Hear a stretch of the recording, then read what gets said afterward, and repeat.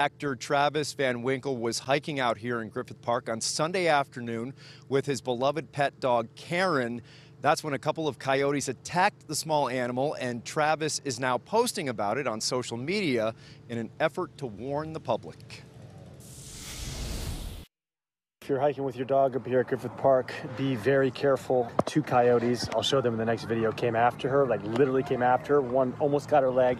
I had to slide down the mountain, literally screaming at the top of my lungs. I think I was like, ah! Words of warning from actor Travis Van Winkle, who endured some real-life drama and trauma during a recent hike through Griffith Park with his dog, Karen. There were 2 of them that circled around her, and one of them came, like, I thought he bit her. Holy shit, that was close. That was closer than I wanted to be. He posted footage of the 2 wild animals leaving the area, seemingly unfazed by the presence of people. We're all good. That was close. Wildlife experts say coyotes are generally nocturnal and seldom seen.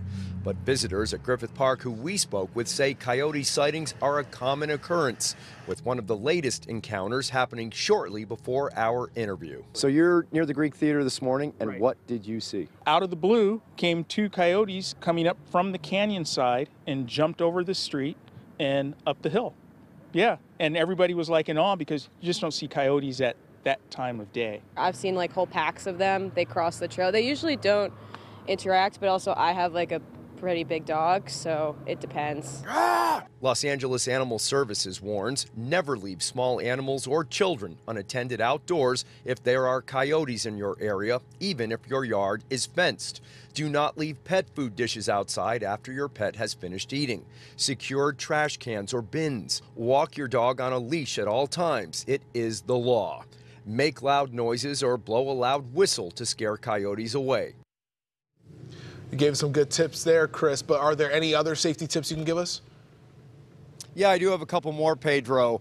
Experts say you can carry an umbrella if you go out for a hike or you go out to walk your dog. And if a coyote gets too close or becomes aggressive, you can point the umbrella at the animal and then start opening and closing it very quickly, very rapidly. That will help scare it away. Also, you can raise your arms above your head, stomp your feet, and shout loudly at a coyote to help scare it away. That is just another line of defense.